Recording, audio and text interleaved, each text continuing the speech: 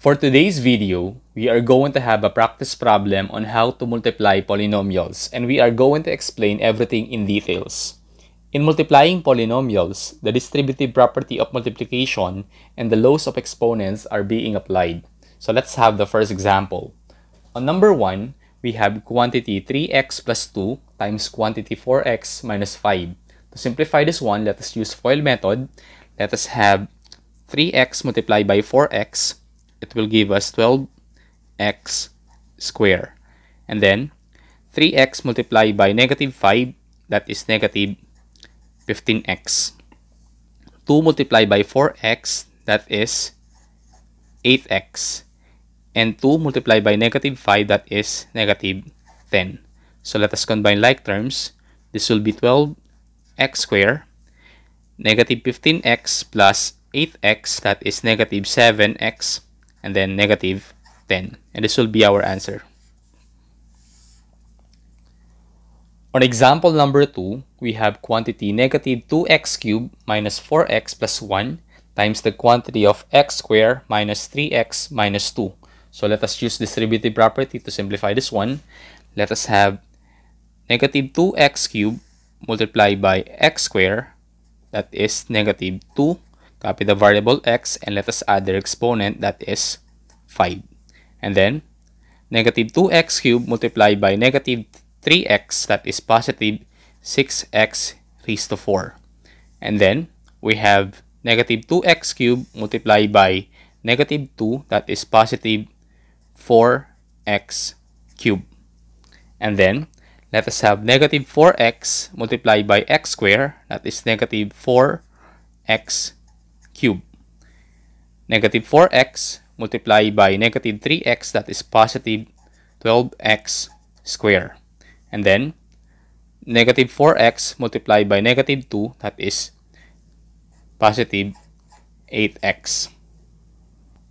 And then let us have 1 multiplied by x squared, that is x squared.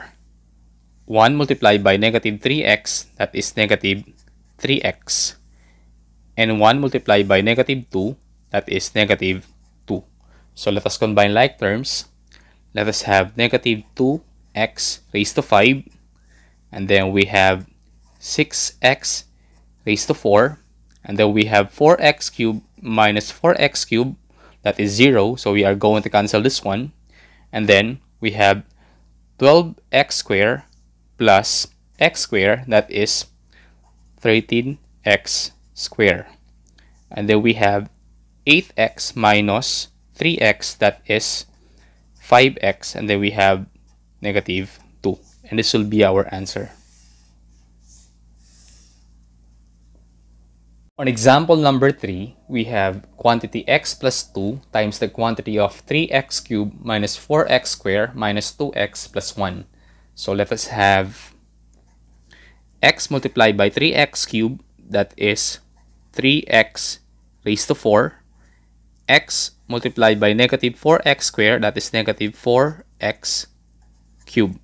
And then x multiplied by negative 2x, that is negative 2x squared. And then let us have x multiplied by 1, that is simply x. And then we have 2 multiplied by 3x cubed, that is 6x cubed. And then we have 2 multiplied by negative 4x squared, that is negative 8x squared. 2 multiplied by negative 2x, that is negative 4x. And 2 multiplied by 1, that is simply 2. So let us combine like terms.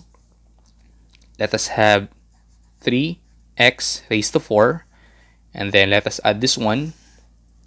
Negative 4x cubed plus 6x cubed, that is 2x cubed. Negative 2x squared minus 8x squared, that is negative 10x squared. X minus 4x, that is negative 3x. And then plus 2. And this will be our answer. On example number 4, we have quantity 2x squared minus 5 times the quantity of 4x raised to 4 plus 10x squared plus 25. So let us simplify.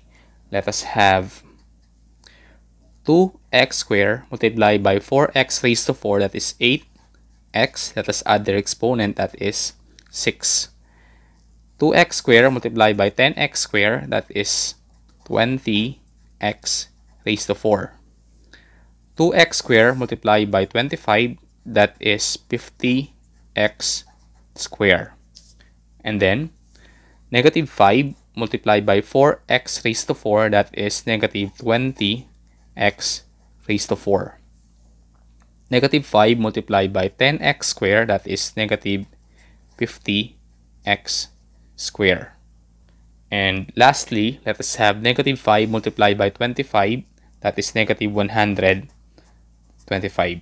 So let us have 8x raised to 6, and then 20x raised to 4 minus 20x raised to 4. So we are going to cancel this one.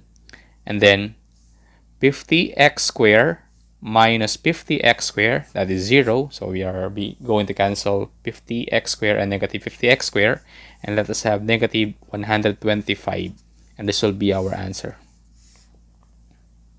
On our last example, we have quantity x raised to 4 minus 3x squared minus 1 times the quantity of 4x cubed plus x squared minus x plus 3. So to simplify this one, we are going to use distributive property. So let us have x raised to 4 multiplied by 4x cubed, that is 4x. And then let us add their exponent, 4 plus 3, that is 7.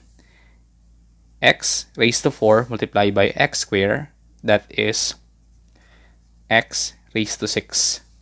X raised to 4 multiplied by negative x, that is negative x raised to 5.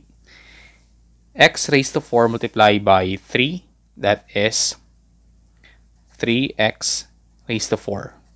And then negative 3x squared times 4x cubed, that is negative 12x raised to 5. Negative 3x squared multiplied by x squared, that is negative 3x raised to 4. Negative 3x squared multiplied by negative x, that is positive 3x cubed. And negative 3x squared multiplied by 3, that is negative 9x squared. Negative 1 multiplied by 4x cubed, that is negative 4x cubed. Negative 1 multiplied by x squared, that is negative x squared. Negative 1 multiplied by negative x, that is positive x. Negative 1 multiplied by 3, that is negative 3.